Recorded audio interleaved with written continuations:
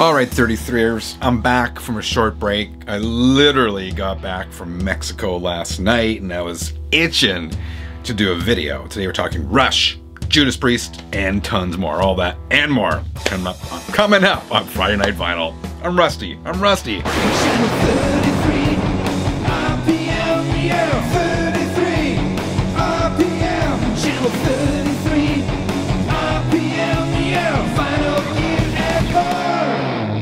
All right, so I haven't done a video in a few weeks.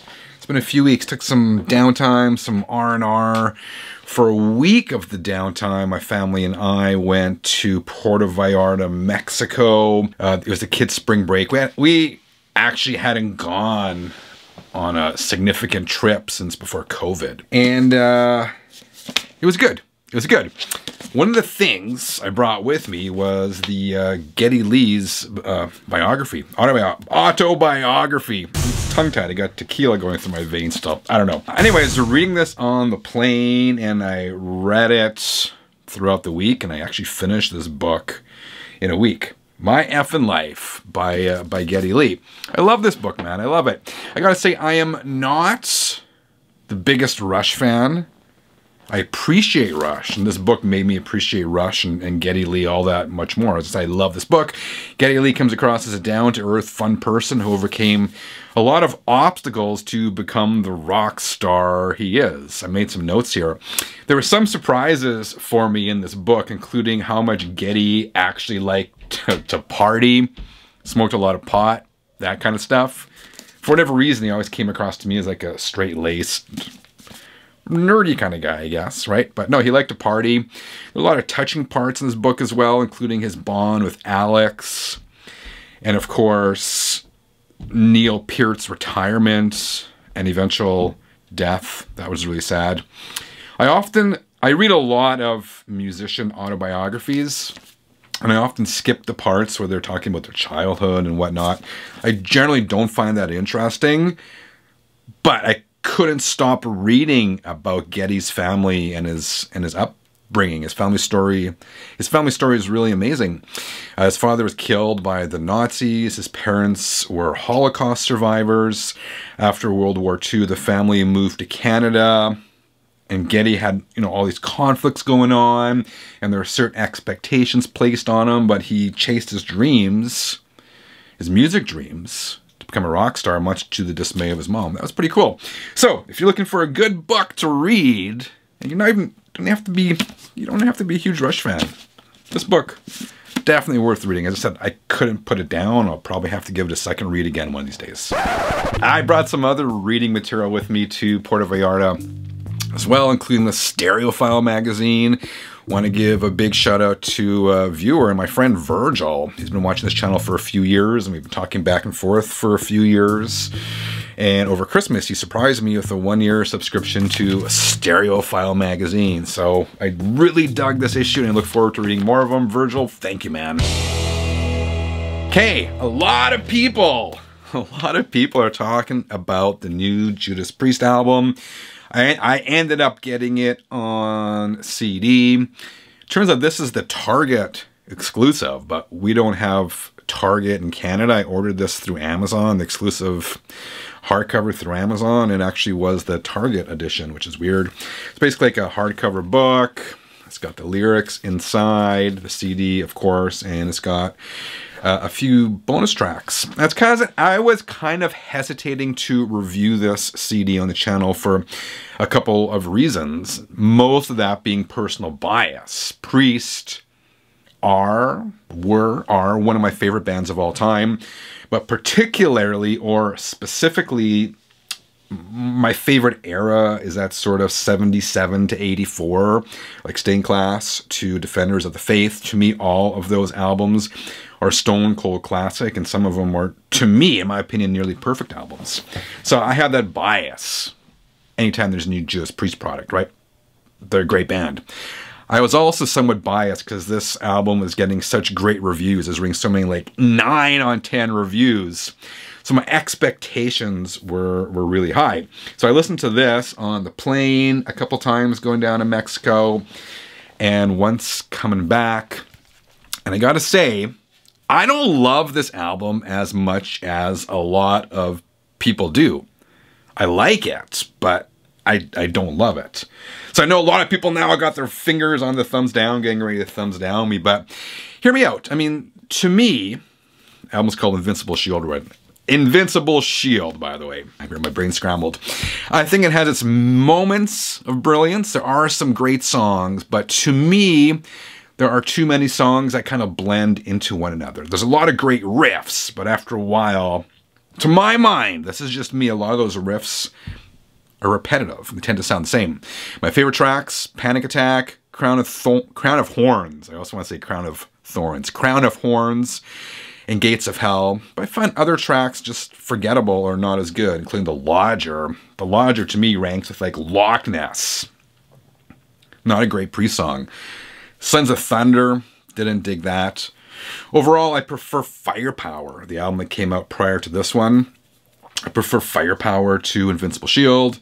That said, I like this album better than Redeemer of Souls, Nostradamus, and Angel of Retribution. So overall, as I said, I like it, but I don't love it. It's probably not going to get a ton of play here. There are way better Priest albums, but come on. New Judas Priest in 2024. I mean, can we ask for more than that? It's an okay album. For me, it's not a 9 on 10. I give it like a 6 on 10, a 6.5. Another interesting note about this. I would be really curious to know how much Glenn and Ian Hill actually played on this album. Because if you look at the credits, it's recorded primarily in 3 places. At a studio the drums were recorded at a studio in Tennessee, which I think is where Scott Travis lives. It says guitars recorded at the Falcon's Nest in Nashville, Tennessee. That's Richie Faulkner's studio. And the vocals, it says, were recorded at a studio in Phoenix, and then it says additional recording in the UK. So I highly doubt that Glenn, in his condition, he has Parkinson's, was flying regularly to the US to record his parts. And I'm not sure about Ian Hill. So if the most of the album was recorded in Tennessee and Phoenix, I'm going to assume it's mostly Scott, Richie, and Rob. So again, I don't know how much Ian played on here. I don't know how much Glenn played on here. I don't hear a lot of Glenn going on. That's okay, though. That's okay. Priest still managed to pull off a pretty decent album.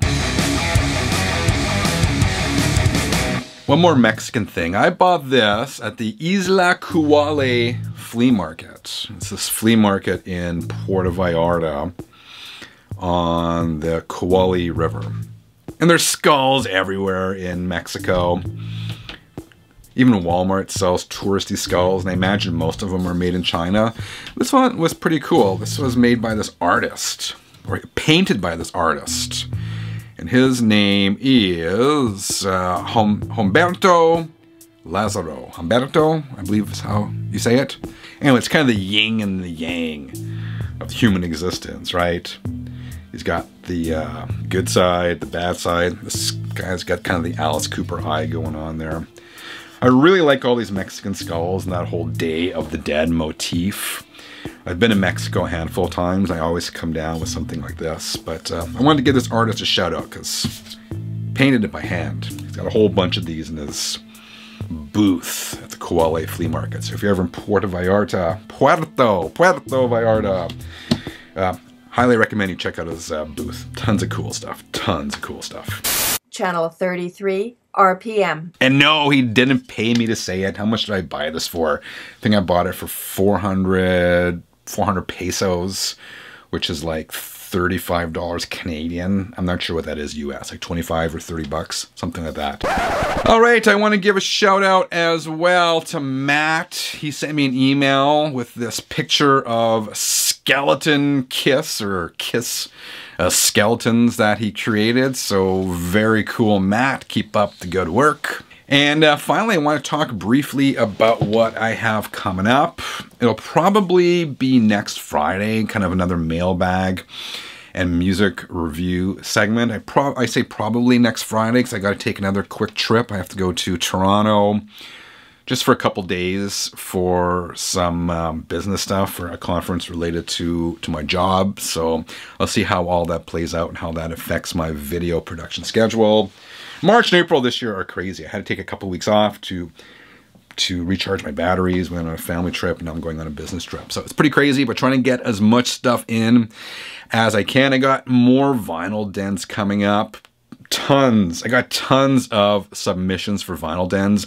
Vinyl Dens is a segment I do where I feature cool music rooms from viewers, right? Viewers send me pictures and descriptions of their music rooms, and I talk about them. I got so many, man. I don't know how I'm going to get through all of them, but it's a good problem to have. So I'm going to try to do one Vinyl Dens a month, but that's still not enough to get through all of them I have. Unless I did like a half-an-hour episode of Vinyl Dens, which I could, but they actually take quite a bit of time to put together because I gotta, anyway, I won't get into it. They take quite a bit of time to put together. So I usually only feature like 6 to 8 rooms per episode. And that takes several hours to put together. So I got more Vinyl Dens coming up. I got more music review stuff coming up. And these videos I've been doing recently on album covers. I did a bunch of videos on hidden messages and whatever on album covers. Those did really well. Now I've started a new series where I talk about album covers that resemble other famous album covers. And those seem to have really taken off, like some of them approaching 100,000 views. So you guys definitely like those. So I'll be doing more of those. So yeah, stay tuned for more mailbag stuff, more record reviews, more Vinyl Dens, and more videos on album covers, plus tons more stuff. Always come up, always trying to cook up good ideas because I do love doing these videos. Anyway, see you soon. All right, 33, it's just good to be back. What do you think of the new Priest album? Let me know in the comments. What have you been spinning? Let me know in the comments. I'll be back again really soon. Until then, keep on spinning.